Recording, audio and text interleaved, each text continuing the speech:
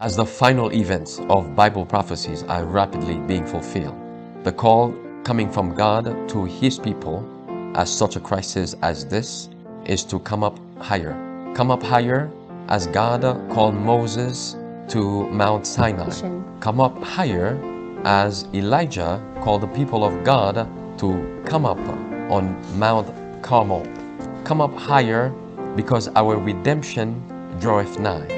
Come up higher because we have a high calling in Jesus Christ. Come and let us learn how to run this race together as we listen to this daily devotional. Our High Calling, a daily devotional by Ellen G. White. Jesus, our best friend. A man that had friends must shew himself friendly, and there is a friend that sticketh closer than a brother. Proverbs 18, verse 24.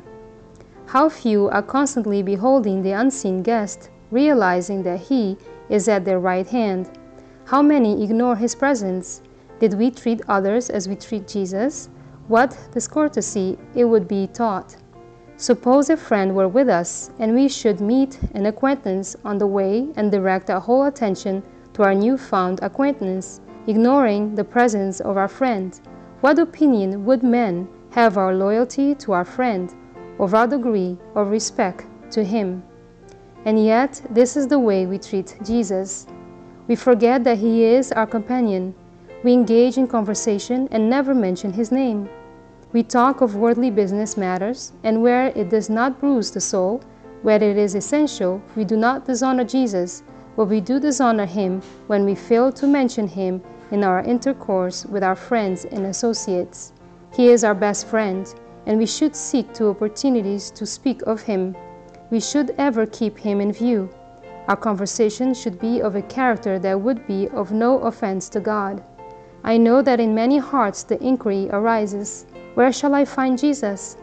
There are many who want his presence, want his love and his light, but they know not where to look for him, for whom their hearts yearn. And yet Jesus does not hide himself away. No one need search for him in vain.